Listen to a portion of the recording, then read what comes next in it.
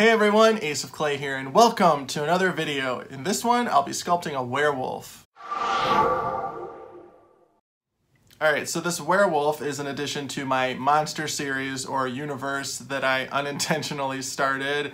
I made the Grim Reaper, and then I made a zombie, and then after the zombie, you all wanted me to expand on everything with a werewolf, and that's exactly what I did. So, with all that said, if you want to see me sculpt this thing, then let's get started. Alright, here we go. Can you guess what the first step is? Armature. And quick note, as always, all of the materials used in this video are listed in the description below, along with my affiliate links if you'd like to purchase any of them. Now, for the armature on this piece, I'm not using any wire just yet. I'm just shaping everything out with aluminum foil. At this point, the only thing I have planned out for this guy is the fact that I want him to have really bulky, exaggerated limbs and a small waist. If you're wondering why I'm not using wire to shape him out first, it's simply because, personally, I don't think it's necessary for sculptures that I make that have large limbs. The aluminum wire that I always use isn't the most supportive on its own, but it's great at holding its shape, and that's all I needed to do. You can always use a stronger wire if you'd like, especially if you're using a heavier clay or a clay that doesn't require bulking. I would actually recommend a stronger wire for that. And yeah, this is just what I prefer. And then as you saw there, after I shaped everything out in the foil, I held it all together with masking tape, and now I'm covering the entire thing with Super Sculpey. And to get those nice thin sheets that you saw, I just ran the clay through my pasta maker on the thickest setting. And I'm just getting the feet the same size, and then now it's time to add the toes. I'm just adding balls of clay to the end of them, like that, blending it in, making them pointy, and repeating this process. He's going to have 4 toes on each foot. And as you can see, even this early on, this guy is going to be pretty anthropomorphic. It's going to have human features and animal features that work together to create one cohesive look. Now I'm adding some toenails. To make those, I just rolled out a little teardrop shape, flattened them out, and stuck them on. Pretty easy.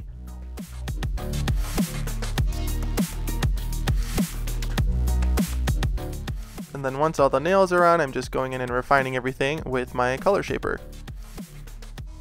And my Explorer tool to add some wrinkles and details. Now to start the fur on the feet, I rolled a piece of clay through my pasta maker, and I'm cutting out a jagged edge on one side with my broken palette knife.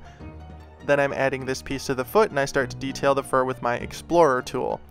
And then very early on here, I'm not liking how that texture's looking, so I decide to take another route. And using this gouging tool, I'm taking out chunks of clay to give the surface of the fur some more dimension. And then I go in with, I think it's called an elevator tool, but I'm not sure, but it's got this nice smooth arrowhead that I'm using to press in a nice fur texture. And this is what I use for all of the fur. And then as you can see, a bonus to having large limbs is that the sculpture can be freestanding and it doesn't need a base or an exposed dowel to help it stand.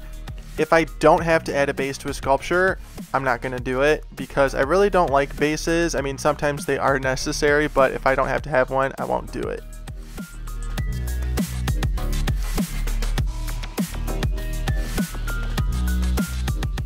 To create the fur texture with this tool, I'm just making these little interlocking S shapes like that. I thought giving it a little curl would make it a little more interesting.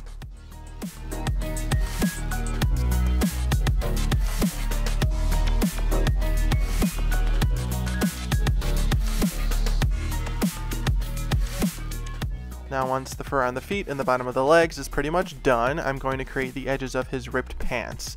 And this is the same process I use whenever I add clothes to a piece. I just run my clay through my pasta maker, cut out whatever edge I want. In this case, I want it to look ripped, and then I add it to the sculpture and blend in the other side. And I just repeat this process on both legs.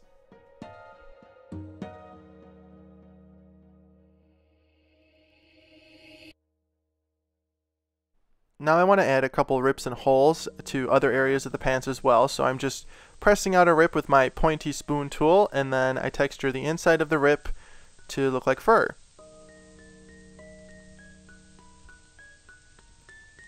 Now I'm just adding some more little details to the bottom of the pants here, making the rips a little more exaggerated, and then making another hole on the other side.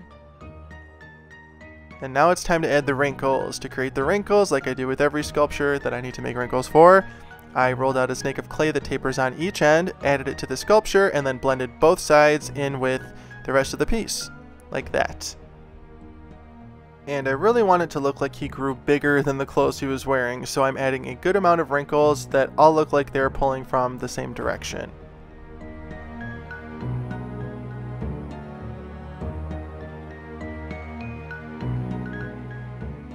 And that's looking pretty good.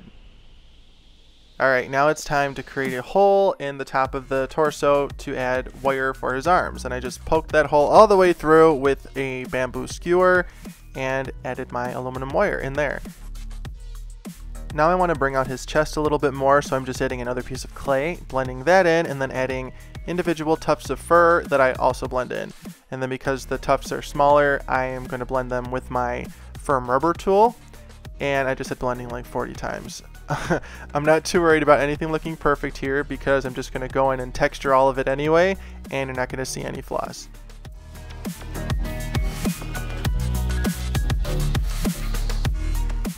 We're just texturing that fur like crazy. This was a really satisfying process. I've really enjoyed making the fur on this guy.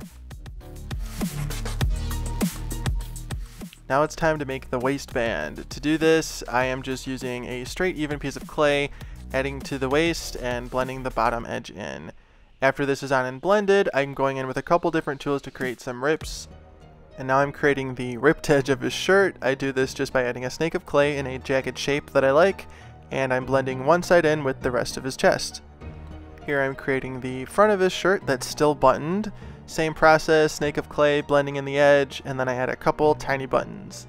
Now we're adding some wrinkles, just like we did with the pants. Finishing off the edge of his shirt, up here on his shoulders.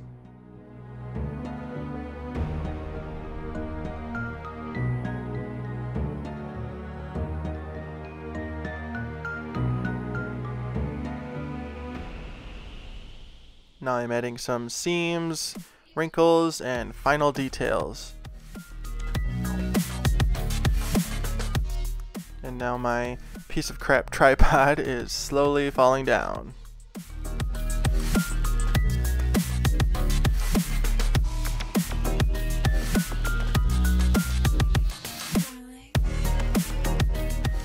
Not bad, looking pretty good.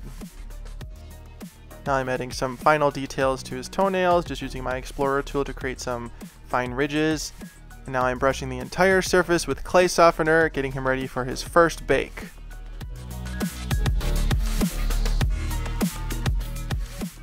But wait, I almost forgot. I had to add a hole so that I can attach the tail later on. Alright, that was awkward. Let's stick him in the oven. And then out of the oven, when he's cooled down, it's time to bulk out those arms with aluminum foil. And then as I'm doing this, whenever you're initially adding pieces to your sculpture, whether it's armature, foil, clay, whatever, my advice is always start small, put on less than you think you need. For me at least, it's always easier to add onto a sculpture than take away. Whenever I add too much clay or make something too big, I always end up just starting that part over. But if I don't add too much right away, I can always add more later on. And that's just how I work at least, and that's exactly what I did with these arms.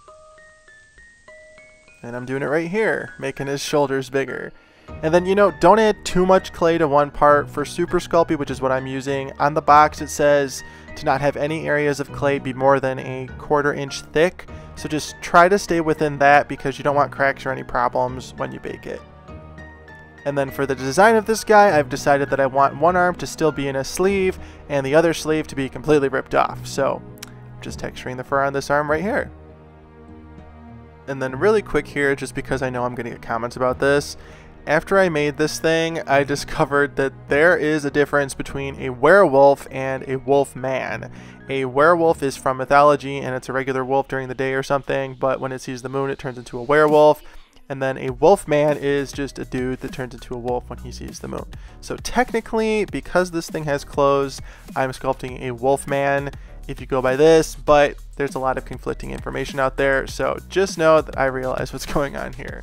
That is all. Let's make some hands. I want these to have 4 fingers, and I'm just shaping them out here. I left all the footage in again for you guys. Adding the fur, again, same process that I did with the feet. rolled that through my pasta maker, cut out the jagged edge, attached it to the hand, blended it in, and now I'm texturing the fur, adding some wrinkles, and now some claws. And then I sculpt the other hand off camera using this exact same process. And those are looking pretty good. Let's attach them. That was easy. Alright, now while I'm finishing up some stuff here, here's something you probably don't know. I really don't like sculpting animals, even anthropomorphic ones. It doesn't mean I won't make them, obviously, and I do find enjoyment in the process at some point, but it's mostly just me telling myself I don't like it before I start sculpting. So anyway, believe it or not, throughout like 92% of creating this werewolf, I really didn't like him, and I can actually go as far as to say I hated him at certain points. I had to keep talking myself into this guy so many times because I just wanted to throw him in the trash and scrap the whole thing, but I didn't, and I pushed through. And I'm the type of person that I'd rather have a finished piece that I don't like than an unfinished piece that I don't like. At least then, if it's done, my time went towards something. And okay, moral of the story here isn't to force yourself to sculpt something that you don't like. It's just to have faith in yourself and keep pushing forward, even if you've lost all hope in whatever it is you're creating. You just might surprise yourself in the end. And you'll have another great learning experience under your belt and a finished piece that you can stick in the closet or something and never look at again. At least it's done, right? And in the end, I did end up really liking how this werewolf turned out, even if it literally took me until the last stroke of paint went on. So I'm happy to say that this werewolf is not going to be joining my box of death, as I like to call it, with a bunch of sculptures that I made that I don't like. So maybe one day I'll show you them. Anyway, here we are making the head. I just added the eyes, as you saw, the brow bone, some lower eyelids. I'm just detailing some wrinkles here with my Explorer tool, pushing that detail. And now I'm adding some wrinkles that really don't belong, and it makes this thing look like some type of angry potato. So those aren't gonna work. Let's take them off. Try that again. Just adding the nose really quick. Nostrils with my dotting tool. A couple of details. Adding the mouth, and then I forgot to stick the skewer in, so I'm doing that now. And finishing off the mouth.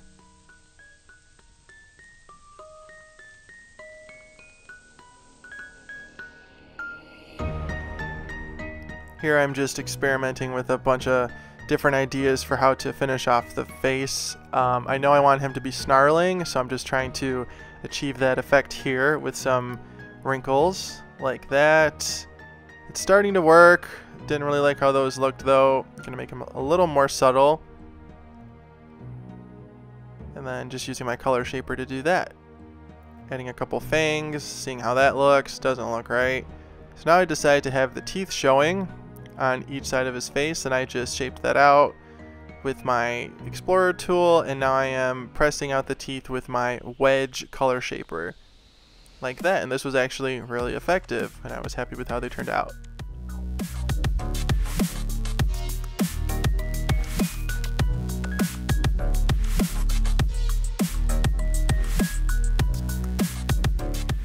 Just refining everything here, pushing that detail, going crazy with my color shaper and Explorer tool.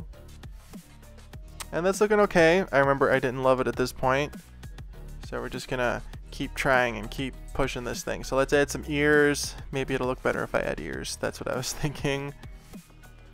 Just adding those on. And while the ears are looking pretty good, I'm not sold on his face. I really don't like it. I think he looks more like a rat than a wolf, so I'm just widening the tip of his snout here and redoing his nose, all that, and I am much happier with how this thing looks now. Just adding all those details in there again, and we're moving along, getting somewhere.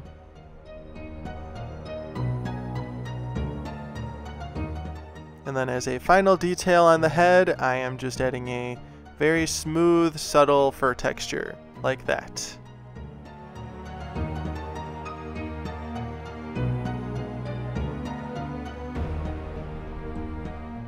Just refining some more areas here, and then brushing the entire thing with clay softener to remove fingerprints, and he's ready for another bake. Then out of the oven, once he's completely cooled down, it's time to permanently attach the head and beef up his neck a little bit. And I'm just adding a bunch of clay to do just that. Just going to town with it. And this part was fun because I really started to see it all come together. Just blocking out some shapes, adding some fur, blending everything in like so.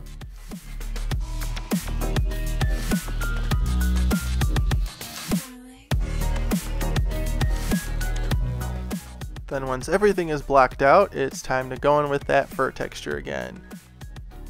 And I'm being extra careful with the head just because this is the focal point of the sculpture and I want it to look the best. This was a really fun, satisfying process. I loved doing this.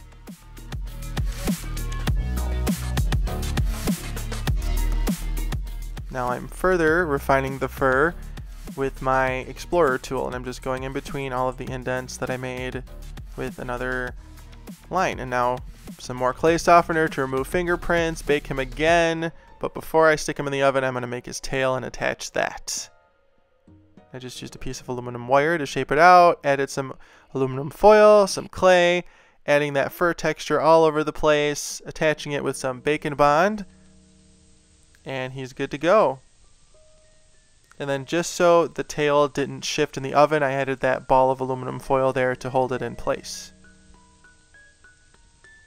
And now it's time for paint. I decided to give him gray fur, and that's what we're doing here. To create this gray color, I mixed black, white, and brown. And I want his face, his hands, and his feet to be a lighter shade than the longer fur that is on everything else. To make the darker gray, I just tinted the original gray that I made with some more black and brown.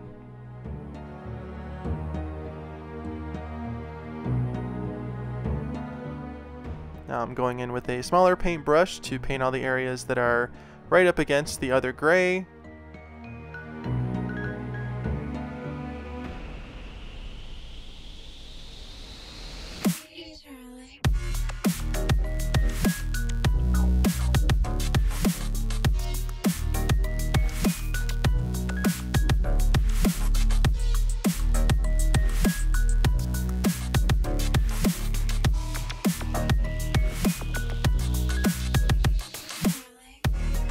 Now for the fun part. Once that base layer of paint is completely dry, I am dry brushing some lighter gray on top of all of the raised areas. Like that, and this really brings out that fur texture and looks awesome. And then when I dry brush like this, I don't want to start off too light. I go with a color that's pretty close to the original color at first, and then I just work my way up lighter. Like that.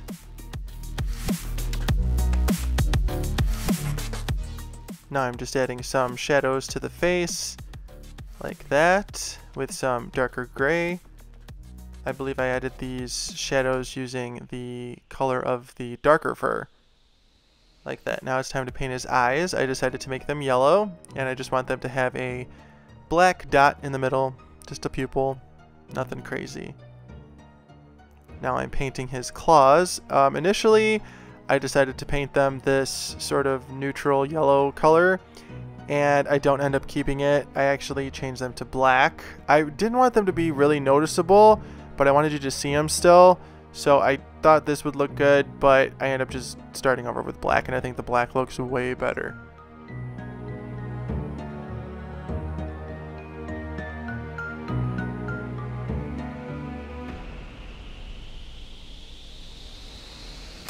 Just finishing up the nails, and it's time to paint the teeth. Just using an off-white color like that. Not worried about getting it on the lips because I'm going to paint those later. Now I'm just antiquing the teeth by adding some watered down dark brown and then dabbing off the excess with a paper towel. Now we're painting his lips black like so, and that's looking pretty good.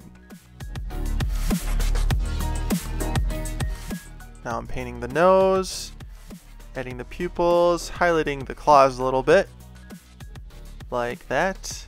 Then painting the inside of the ears, darkening them just slightly. And then now I'm dry brushing some pure white all over the place. And then adding some shadows to his eyes to just give them some more dimension. Antiquing these details here in the front of his snout. Adding some shadows like that with some dark brown that's been extremely watered down. Adding some little reflections to his eyes. Now it's time to paint his shirt. I decided on this nice mustardy color, and I'm just painting the entire surface, being careful not to get any of that yellow onto his fur that I just worked so hard on.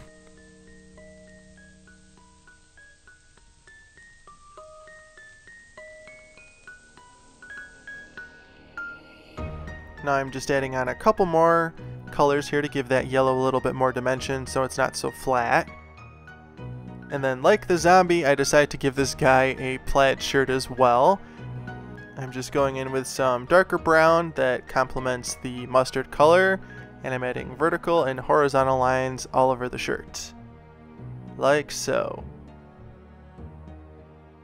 And then I forgot to paint the little strips of shirt that are hanging on his arms here, so I'm going in and doing that now. And then to finish off the plaid, I'm just going in with a thin light brown line, adding that to each of the thick brown lines that are already there, crisscrossing them like so. And now it's time to paint his shorts. I initially wanted to make them blue jeans, but the blue was too close. The blue that I wanted to use was too close to his fur color, so I went with brown, and I ain't mad. I think it looks okay. Just carefully painting those. Then I go in with some shadows and highlights and get those to a point that I really like. And I did add a little bit of a cross-hatching texture when I was sculpting to different areas of his pants just to give it another level of texture. Now for the final step, I'm glazing his eyes, nose, and teeth with some glossy acrylic varnish. And he's done! The werewolf is complete. Let me know what you think in the comments, and then also let me know what you want me to sculpt next.